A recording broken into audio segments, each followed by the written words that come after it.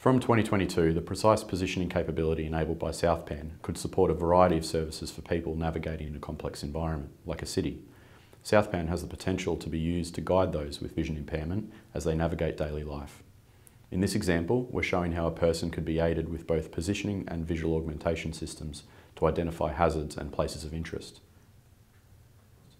Such systems will enable people to interact safely and easily with the environment around them. By highlighting obstacles like stairs and roads, as well as safe places to sit and rest, people are empowered to be out making the most of city life.